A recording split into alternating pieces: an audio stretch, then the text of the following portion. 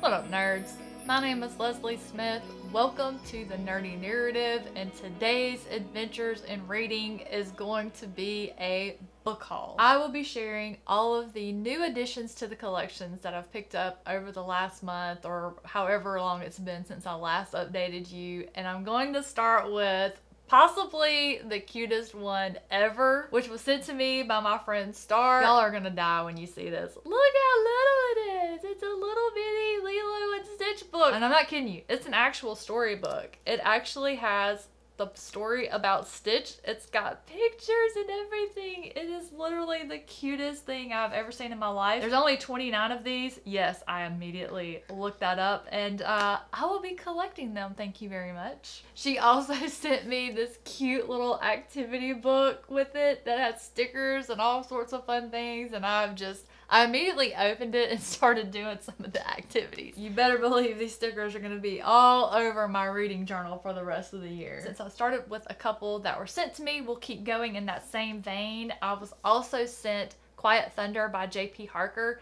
The author did send this to me to review because I asked for it. He emailed and said, hey, I have this new standalone fantasy that I wrote in the same world as the Caledon Saga. Are you interested? I said, yes, please. He sent it. I read it. I loved it. Review will be linked in the description box down below. Next, I was sent 2 short stories in printed format from Ryan Hyatt. This short story first made its appearance on godless.com. This is one you're gonna read and you're gonna want a full-length novel from, which I do believe Ryan said he was working on. I am eagerly awaiting more news for that one. Also, I have here Punk Ain't Undead. I have not read this one yet. I'm planning to save it for an October short story read. I don't know what it's about, but I have a feeling it's going to be fantastic. So far, everything I've read by this author, I've really enjoyed, so I'm looking forward to reading that short story. Another one that I was sent by the author that I'm planning to read in October is The Dead Kids Club by Rich Hosek. I am really looking forward to reading this one. I'm going to read it sooner rather than later. It's a revenge story, and I love revenge stories. For those of you who are parents, one of your worst fears is outliving your child.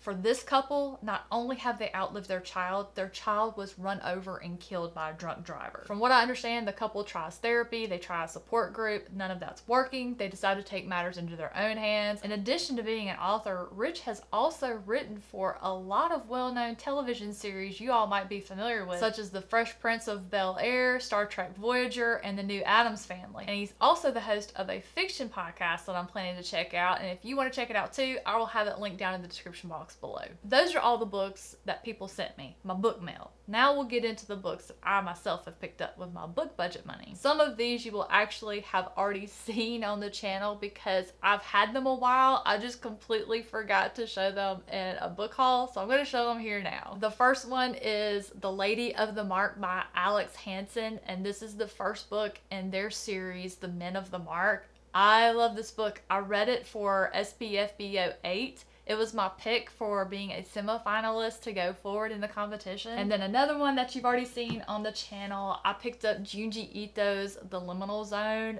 It is so good. I'm so glad I bought this one. Not only is it beautiful and it belongs on my shelf, it was a fantastic read and is my new favorite short story collection by Junji Ito, and I'm really excited for the 2 coming out in October after reading that one. One that I pre-ordered that came out at the beginning of August but I haven't had a chance to read yet is The Devil Takes You Home by Gambino Iglesias. I have no idea what this one is about, but I think it's supposed to be a thriller. It's blurred by Stephen Graham Jones, so it's probably horror. I saw it advertised on Twitter probably a year ago and I pre-ordered it immediately based on what I saw, so hopefully I'll have time to read that one soon. The next one's a book, but it's a little bit different book than you're used to seeing on the channel. It's a modern calligraphy and handwriting teaching book called Pretty Simple Lettering. As some of you may have noticed, I've gotten really into fountain pens lately, and I always have kept a reading journal, and I usually use stamps to design it. And I thought, what if I learn how to write like that, and then I can use my pretty pen? So I picked this one up hoping to be able to teach myself how to do that pretty lettering. I don't know. I am left-handed, so things are a little bit different for me. So we'll see how that goes. I have tried it a little bit, and it has not gone well so far. Next here in the pile is Queen for Ashes by Christopher Rocchio. It's a novella that's part of the Sun Eater series, which I need to work on. I had a plan, and my plan, if I had been able to stick to it, would have me in Howling Dark right now, and that just has not happened, mostly because I keep scheduling more books than I can read in a month, and I've got to do better on that. I've got to do better. The next one here is the October pick for the Wine and Crime Book Club. It's Sarah Gailey's The Echo Wife, and I bought it in hardback because my friend Angela from Literature Science Alliance loves this book, raves about this book. The next in the pile is another recommendation from a friend. This one came highly recommended to me by Andreas. Andreas said this was one of the most atmospheric horror they've ever read, set in the 70s, and I was sold. Plus, it has a gorgeous cover to it. It was an immediate addition to the TBR for October, so I'm looking forward to reading this one. And then the final one that I have here, no way am I going to be able to pronounce the title of the book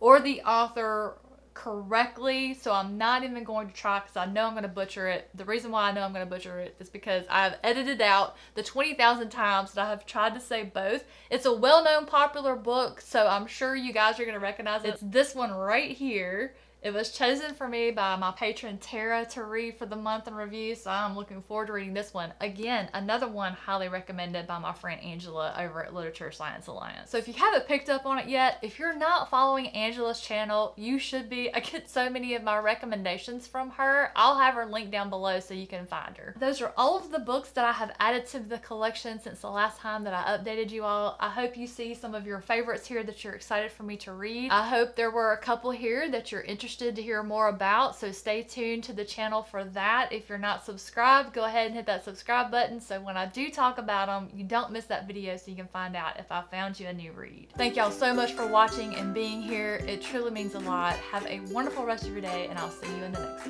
one.